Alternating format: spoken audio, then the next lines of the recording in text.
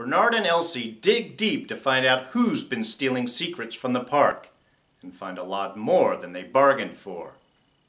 And Maeve discovers her whole world is fake. Doesn't seem to stop her though. It's HBO's Westworld, Season 1, Episode 6, The Adversary.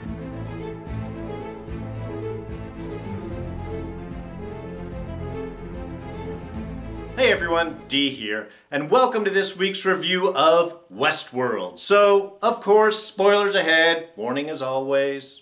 Alright, so let's go. Great episode this week, really strong, really just grabbing the meat of the storyline and pulling it forward. Less focus on what's going on the park, really more focusing on the behind the scenes and the big machinations that are happening. Do have to say, standout performance of the week by far goes to Thandie Newton. Just incredible stuff. Very subtle, very powerful performance from her. And we're going to be getting to that in just a little bit. But I want to start out talking about Bernard and Elsie and their whole pursuit of the satellite uplink data they found inside the host's arm there. Really great, just love the whole investigative bit, finding more of the answers, and I love their little kind of back and forth, even at the very beginning of the episode when Elsie is telling Bernard, hey, I thought that it might have been you, but you've been here for so long. If you wanted to betray us, you would have done that a long time ago. Anyway, just fun stuff. Professional and yet playful, just a great little dialogue, great little moments back and forth behind them. I really enjoyed that. But really what we're finding out here is that somebody has been communicating. Well, first off, we find out as Elsie finally gets to, they track down the GPS data, and that sends Elsie off into the abandoned old theater there. First, why by yourself, Elsie? Why you have to be going out here? It's like in the middle of the night, out somewhere, searching for curious information that somebody obviously wants to keep hidden. Would you do this alone? I mean, okay, admittedly, probably can't really take anyone else with her. Who does she know to trust? But still, I don't know, not always the best move. But what we're finding out from this information, one, is that Teresa is behind. At least behind using those codes, using that information to get that satellite information out. Now, why is she doing it? That's a good question. Is she working for the board? Because it's one of their satellites. It's the park satellites that it's connecting up to. So is it someone from the board? Is she kind of reporting secretly behind the scenes? Maybe it has something to do with the Chinese. She was having the conversation with that one Chinese gentleman on the communications. So could be that. We don't really know what her motivation is kind of behind that. But smart-wise, at least Bernard does not tell her and cuts that off when Elsie's call. Always take those calls. It's one thing in films. When somebody calls you when you're about to say something important, just pause for a minute and take the call. It's always important. But she not only finds out this information, she finds a little bit more. And mainly that somebody is using an old communication pathway for the hosts in order to communicate with the host and start to change things. Now, a few things come up with this. One, it's only the older hosts. It's only some of the original ones that have been changed and modified because those are the only ones that still have this outdated community system. Two, most of these people seem to be involved with Arnold. And Arnold's name is popping up all over this episode. If we thought, what are you saying? If we thought that he was just partially involved, we don't. They keep dropping these things. We know that he's heavily involved in all of this. From Elsie's standpoint, she's thinking it might be Arnold just because of the way the programming was. As you said, you know, if Arnold's dead, he's a very prolific coder for a dead guy. There's a lot of stuff that's going on. And even when Bernard starts looking in at the original hosts, he's not only looking at the original hosts, but which are the ones that were made by Arnold. And of course, that gets kind of pushed up with his journey out into Sector 17, the quiet where nobody else is, and comes across Ford's family. And there's been a few theories and so on that the little kid seemed to be Ford as a child, and this certainly has played itself out. So yes, these are all Gen 1 robots, androids, built by Arnold. I guess it's a gift for Ford that Ford has maintained over the years and is hiding out in the central section of the park. First off, face opening up, really gross, especially when face opens up and eye keeps blinking. That's really disturbing. But even when Bernard walks in, I mean, before he finds out that this is Ford's family and he's talking to the dad, that's the question he asks: are you Arnold? Because Arnold's fingerprints are all over the place. Again, for a dead guy, he seems to be continuing to make some statements that were going on. And there's also that constant recurrence of the maze now. We saw the maze etched on the table where the guys were playing dominoes from. Of course, it was in the sketchbook that Ford pulled out of his desk, and I'm guessing that might have been Arnold's old sketchbook. You saw a little picture of Dolores and some of the other things. But even at the end, even when we were looking at, at Teddy and the Man in Black's little unfortunate encounter with the soldiers, the branding that they're using is also the maze. So this is something that's starting to really come forward a lot more. I'm getting the idea this is not something that was so prevalent in the earlier days of the park before this kind of whole situation came up. That was probably why Ford reacted so strongly when dug up Arnold's notebook there. But Arnold's fingerprints are really laying out here very strongly, and we're starting to get the idea whatever is happening is with these old hosts, that there are changes going on, and they have been getting a lot of upgrades. One, of course, to Maeve as well, which, like I said, we will get to in a whole little bit. So we've got a lot of that type of movement really kind of going forward here. And then the final bit, Elsie obviously discovers something before somebody comes in. Why? Because she went by herself. And then gets grabbed. I'm guessing it's probably Bernard. Maybe it's Ford. I don't think that it's someone bad, just because that would kind of be too easy for her to just disappear like that. But, you know, obviously that's something that we're going to have to wait and see. But really starting to find these mechanical reasons why, and of course it explains the voices that everyone's been hearing, the little kid as well, but also Dolores really in that sense.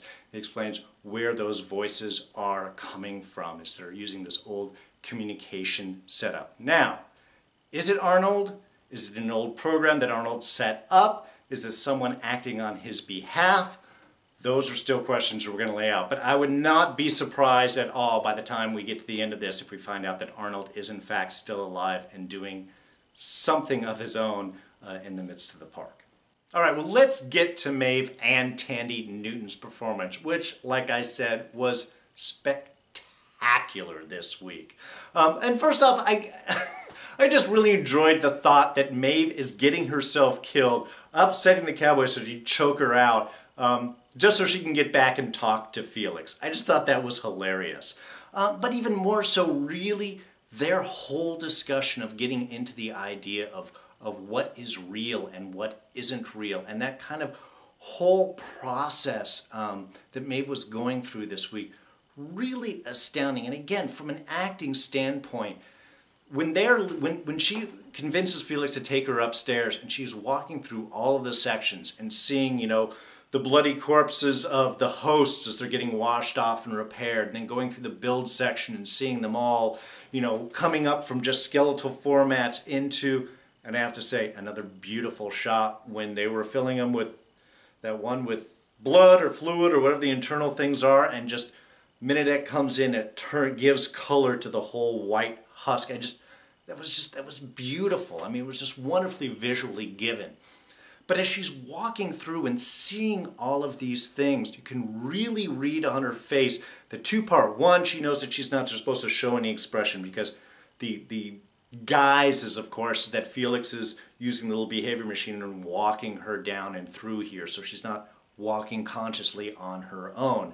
So she's got to maintain that kind of quiet, you know, ambivalence, not reacting to anything. And yet, in her face, subtly, quietly, you can see all of that emotion come through, all of the surprise, and just the curiosity and the shock and the horror, and just every level of that really was wonderfully conveyed. And like I said, it wasn't overly done. In a lesser actor's ability, this would have all been very big and wide-eyed and surprising. And Tanny was able to do all of that and keep it all very subtle and still extremely powerful. That is a tough thing to do with all that. And I thought she did an amazing job. She had better get an Emmy nod for this, is all I'm going to say. Whether she gets the award or not, that always becomes a political thing. But she should at least get a nomination because her performance in this is just really stand out. But again, all kind of interesting for her. She's sort of seeing that whole development and accepting, well, almost accepting that one little bit where she kind of broke herself reading the behavior thing and seeing her words popping up as she is saying them and seeing that that is the process of her brain. She kind of like blew her own circuit, just knocked herself out. Scared the hell out of Felix.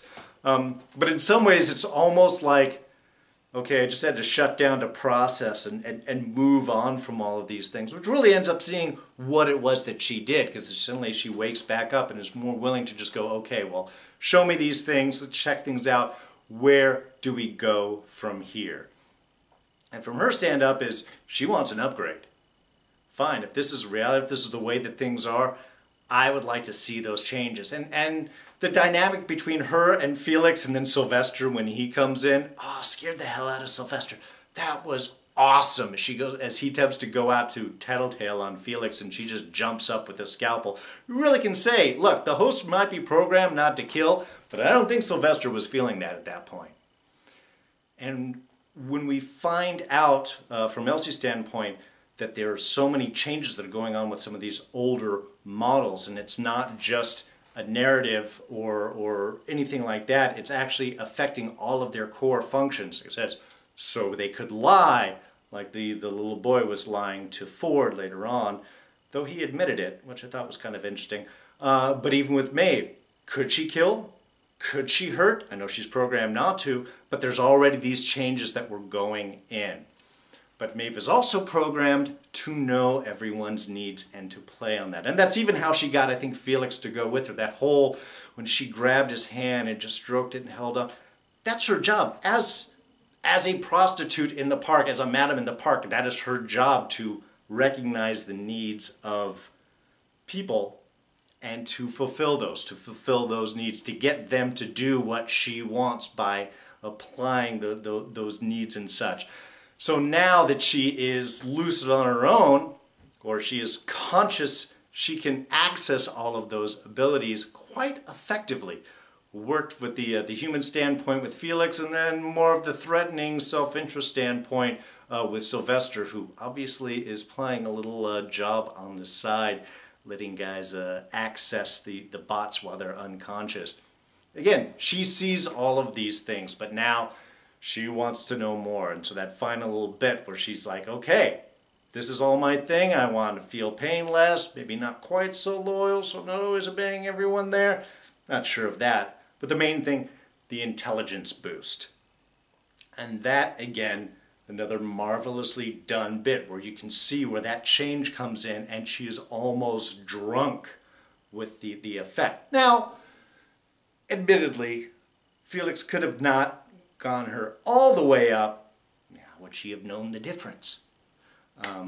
But she did, and now she's going to have this whole new world that she's going to be able to dive into, really understanding things of where she is. And with these other programming changes, like Sylvester had said, she's already had stuff, and we can tell that that is the stuff that, look, I'm just going to say that Arnold was changing until we get a better explanation of who this might be. I'm just going to say that it's Arnold.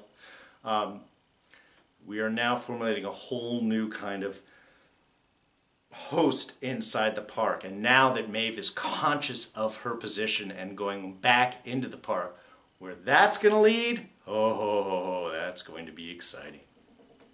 So we did get to see a little bit of the Man in Black and Teddy's little adventure. It wasn't really that much. It's just sort of moving things forward. I think in some ways we just get Teddy giving the explanation of the old Indian lore of what the maze is.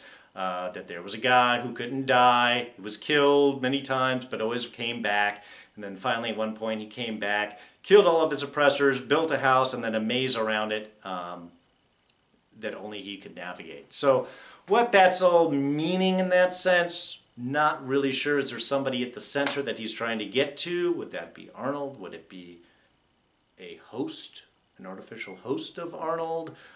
Is it really just more symbolic? These are things that we're going to have to find out. We did get also Teddy going off on all of the soldiers in a beautiful little shot of the Gatling gun going out. Teddy is normally a heroic character. He's got he's got a narrative change for him that is changing his character. So I loved I love Man in Black's reaction of, you think you know somebody. Well, Teddy's been reprogrammed. He's got a new mission in him. And you told him that Dolores, that Wyatt took Dolores, so of course he's going to do whatever he can to get to her. He loves her, much as a host can love. And one little bit, nothing is done by mistakes. I do believe that this was intended. When Bernard went down into the basement to get the old GPS data, in the background, in one shot, there is a guy standing, the dark hat and everything. He's totally out of focus. We don't see who it is, but the first thing I thought of was Yul Brynner, the gunslinger from the original Westworld film, just standing out in the back. The whole look, the whole dress up, everything just immediately shouted Yul Brynner. Just shouted, there's the gunslinger. They didn't focus on him, of course. Yul Brynner is dead. But I thought that was a nice little reference back, because obviously he's going into the bowels of the company where people don't go. These are all older models. So the fact that you've got the gunslinger from the original Westworld standing there in the background, I just thought that was a nice little nod. All right, so I think that's going to wrap us up for this week. I mean, there were a couple other little things that went on. I mean, we had Ford's last encounter with little Robert Host, and the whole deal with the dog. That Robert heard this voice that told him, oh, you should kill the dog. And he was lying to him and even admitted that he was lying. All of this has Arnold's fingerprints on it. And even Ford is starting to think that Arnold is, if not somewhere in the park, because I think Ford still believes that Arnold is dead, but there is some relevance, there is still some fingerprint of Arnold that is starting to rise up and make itself known. So that's all really interesting. You've got the whole bit with Lee Sizemore, the programmer there. Loved him getting drunk and pissing on the map in the control room. Yeah, that's, I don't know if he's trying to get fired, but instead ends up being introduced to the new executive speaker for the board, which was the girl that he ran into in the Mesa bar there. And he knew something was going on. The minute he started talking, explaining there were problems with the host, it was like, is she a reporter? Is she a spy? There was some reason why she is there, because she, I think, eyed him more than he eyed her. We find out, yeah, she is a speaker, she's a representative of the board, and there are definitely some changes going on because Ford is causing a big ruckus. It's moving people around, disrupting a lot of narrative storylines. Lee doesn't want to go and clean that up, so we're going to be getting a conflict now between the board and Ford. And where that's going to lead, I'm guessing it's not going to end up good for the board, since all of the hosts will react even without a word to what Ford wants in the park. He is God, and the board are just money people. So that's going to be an interesting conflict that rises up there. And then, of course, we got to find out what happens to Elsie, what Maeve does with all of her new powers and programs and possibilities, and, of course, the continual pursuit in towards Wyatt. So a lot of stuff still ready to go on, a lot of places to dig into. I think next week we're going to start dealing with some bigger conflicts. Anyway, but we have to wait till next week for all of that to happen. Enjoy what I had to say? Go ahead and hit that like button. You hit the subscribe button. Come back every week. Like I said, we got 4 more episodes in this season, so lots of fun stuff still coming. What do you think was going on? You can throw those ideas down in the comments section below. We'll keep a little dialogue going until next week episode airs. You can always catch me on Twitter and Instagram. I'm at Darren Jakes. There it is right there. Other than that, like I said, I'm going to wrap it up for this week. So I am D, and I am out of here. I'll catch you guys next time. Take it easy. Bye-bye.